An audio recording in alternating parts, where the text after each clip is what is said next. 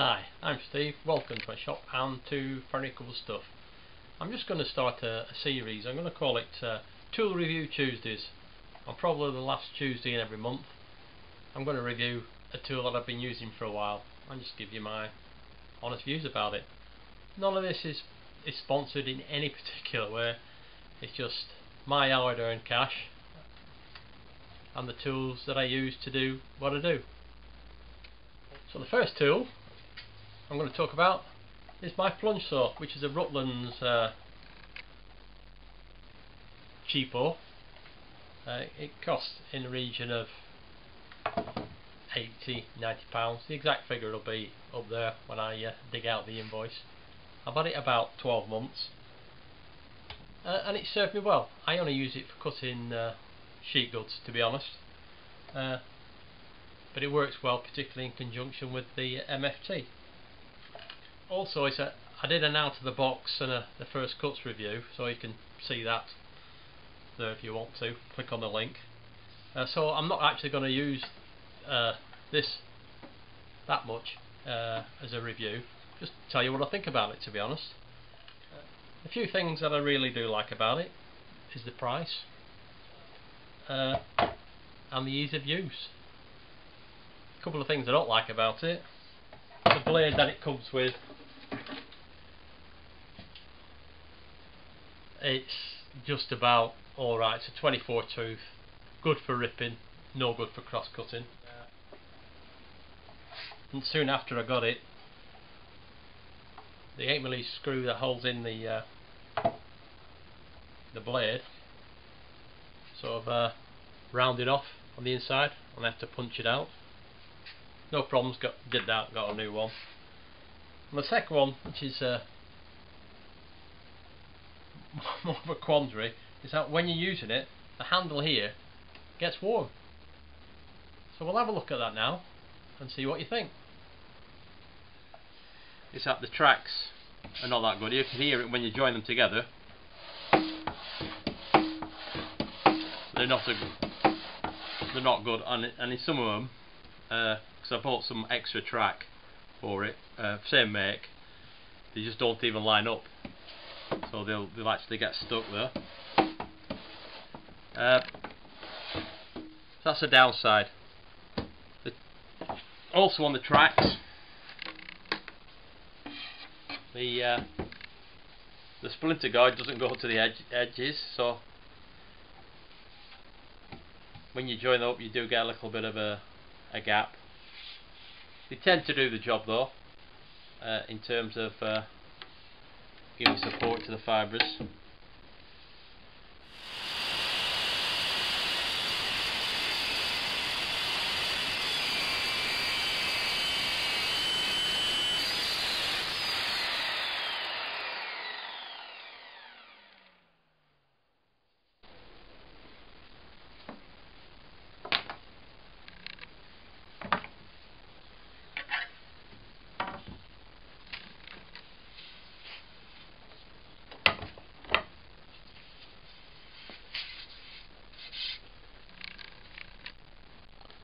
I've got still clean.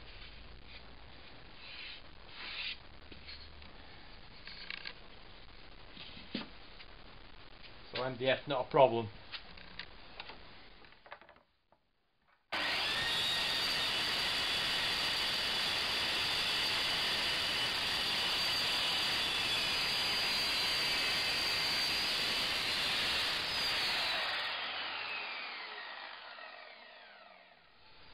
So along the grain, not a problem. Both sides.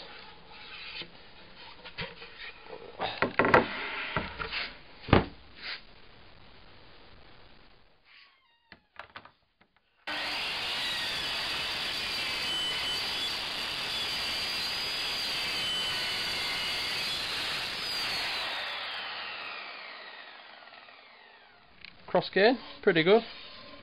A little bit bigger where I started off.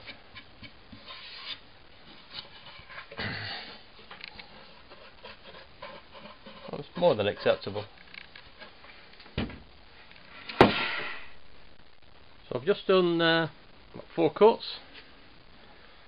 So I put the digital thermometer on it before. This is what it looked like. So I'll put it on it now.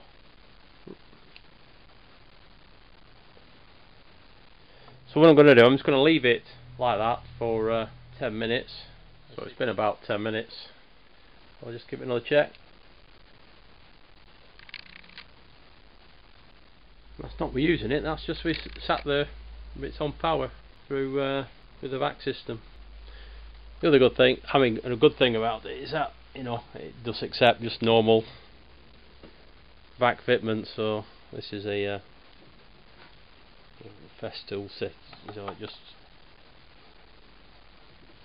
goes in without a problem. It just gets warm just around this area, so I guess there must be some capacitors or transformers or something in that area. The rest of the area is not that warm at all. It's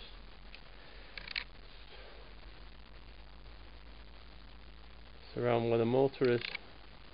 So I've just unplugged it, so we'll see how long it takes to cool down. Well, 6 minutes has gone.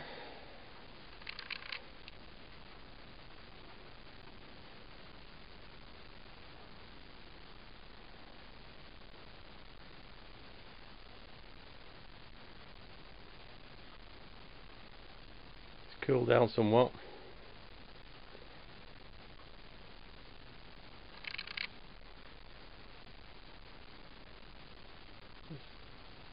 It's like around about 19-20 degrees is the ambient temperature of this.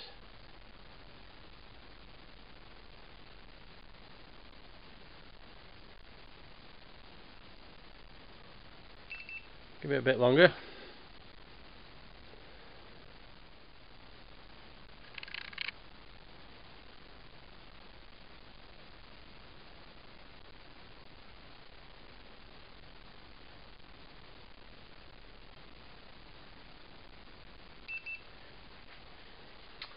Ten minutes it gets back to normal. Interesting. So what I'm going to do now, I'm just going to plug it in, not run it, and just see if it heats up again. So it's just been plugged in for just over 5 minutes. We'll check what it is now.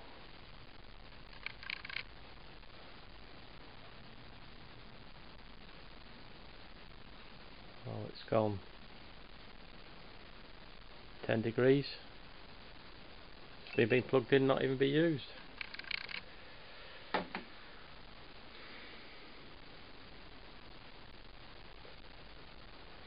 So guys, what do you reckon?